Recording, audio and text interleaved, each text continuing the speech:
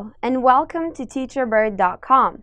My name is Shahad, and not only will I be your instructor, but I'll also be guiding you throughout this Adobe Illustrator CS6 Essential Training course.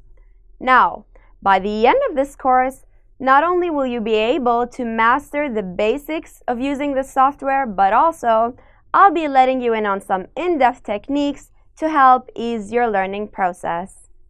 We'll start by learning how to vector and color images using various vectoring and coloring techniques. Now, don't think of Illustrator as a platform for only creating 2D artwork because, by the way, with the help of gradient meshes, blending options, and 3D perspectives and effects, you'll be able to create real 3D objects. This course is created following a smooth flow of what you need to learn first, from handling the basic interface of the software and then using the basics to come up with creative ideas. And by the end of each chapter, you'll be determined to challenge yourself on how much you can go further. So, join me in this Adobe Illustrator CS6 Essential Training course and let's watch you soar.